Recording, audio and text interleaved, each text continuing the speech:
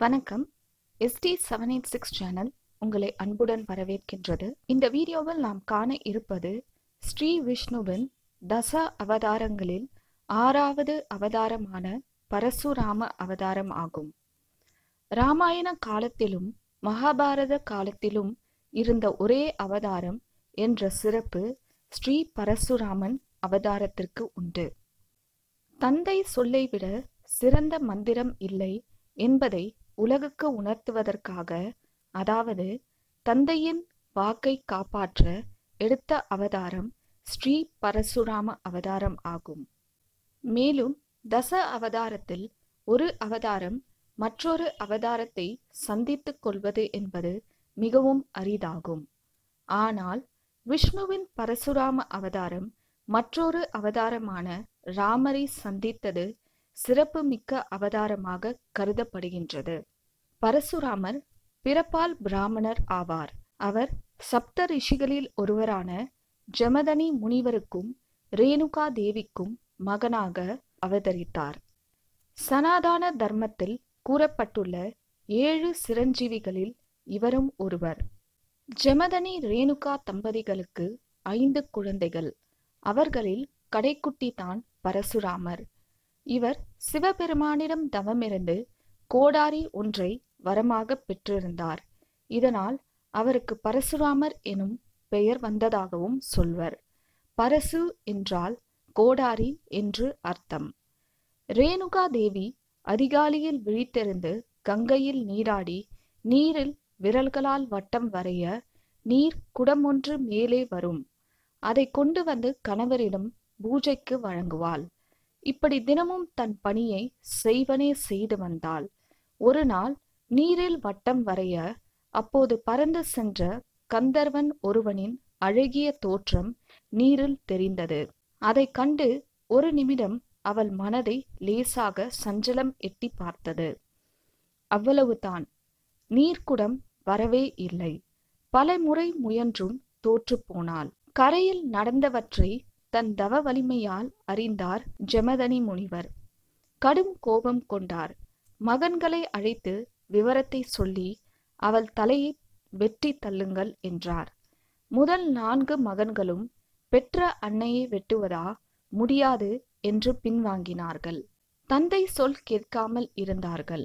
ஆனால் பரசுராமரோ தந்தை சொல்லை தட்டாத தனையனாக தன் கையில் இருந்த கோடாரியால் பெற்ற அன்னை ரேணுகா தேவியை தலை வேறு உடல் வேறாக வெட்டினார். பிறகு அவரது 4 சகோதரர்களையும் வெட்டினார். பரசுராமனின் செயலால் மகிழ்ச்சியுற்ற ஜமதனி முனிவர் பரசுராமருக்கு 2 வரங்களை வழங்கினார். அந்த 2 வரங்களில் பயனாக பரசுராமர் தனது தாய் மற்றும் சகோதரர்கள் 4வரையும் உயிர்ப்பித்தார். மறுபடி அன்னை உயிர் தெழுந்ததை முன்னிட்டு ரேணுகா தேவி தான் மாரி அம்மன் என்றும் தலை மட்டும் மாரியம்மன் கோயில்களில் வைத்து பூஜிக்கப்படுவதற்கு பரசுராம அவதார நிகழ்ச்சியே காரணம் என்றும் சொல்லப்படுகின்றது. ஒருமுறை கார்த்தவீரியன் என்னும் ஒருவன் காமதேனுவை கவர்ந்து போய்விட்டார். பிறகு அவர்களிடம் போர் புரிந்து அனைவரையும் வெட்டி சாய்த்து கார்த்தவீரனின் என்பவரின் 1000 கைகளையும் வெட்டி வீழ்த்தி காமதேனுவை மீட்டு வந்தார் பரசுராமர். ஒரு நாள் கார்த்தவீரியனின் புதல்வர்கள் பரசுராமரை பழிவாங்க எண்ணி பரசுராமன் இல்லாத சமயம் பார்த்து அவருடைய தந்தை ஜமதனி ஆழ்ந்த நிலையில் இருக்கும்போது அவரை வெட்டி தலையை துண்டித்தனர். இதை கண்ட ரேணுகா தேவி கதறினாள். பரசுராமர் அலறலை கேட்டு ஓடோடி வந்தார். நடந்ததை அறிந்தார்.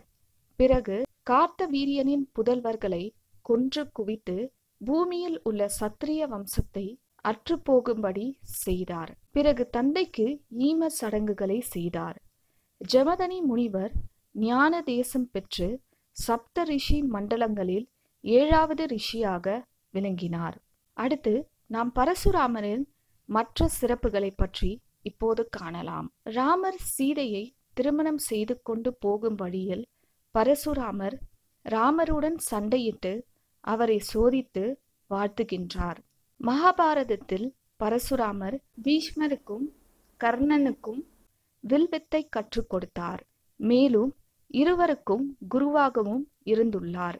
மேலும் இவர் சிரஞ்சீவியாக வாழ வரம் பெற்றவர் என்றும் இன்றும் அவர் உயிரோடு உள்ளார் என்றும் மகேந்திர மலையில் சிரஞ்சீவியாக தவம் செய்து கொண்டிருக்கின்றார் என்றும் இவர் விஷ்ணுவின் 10வது அவதாரமான கல்கி அவதாரத்திற்கு உதவி புரிய காத்து கொண்டு உள்ளதாகவும் கூறப்பட்டுள்ளது. இந்த வீடியோவில் நாம் விஷ்ணுவின் தச அவதாரங்களில் 6வது அவதாரமான ஸ்ரீ பரசுராமர் அவதாரத்தை பற்றி விரிவாக பார்த்தோம். அடுத்த வீடியோவில் நாம் தச அவதாரங்களில் 7வது அவதாரமான ராம அவதாரத்தை பற்றி பார்க்கலாம். நன்றி, வணக்கம். இந்த வீடியோ உங்களுக்கு பிடிச்சிருந்ததுன்னா சப்ஸ்கிரைப் பண்ணுங்க, லைக் பண்ணுங்க, ஷேர் பண்ணுங்க மற்றும் மறக்காம பெல் பட்டனை பிரஸ் பண்ணுங்க. நன்றி.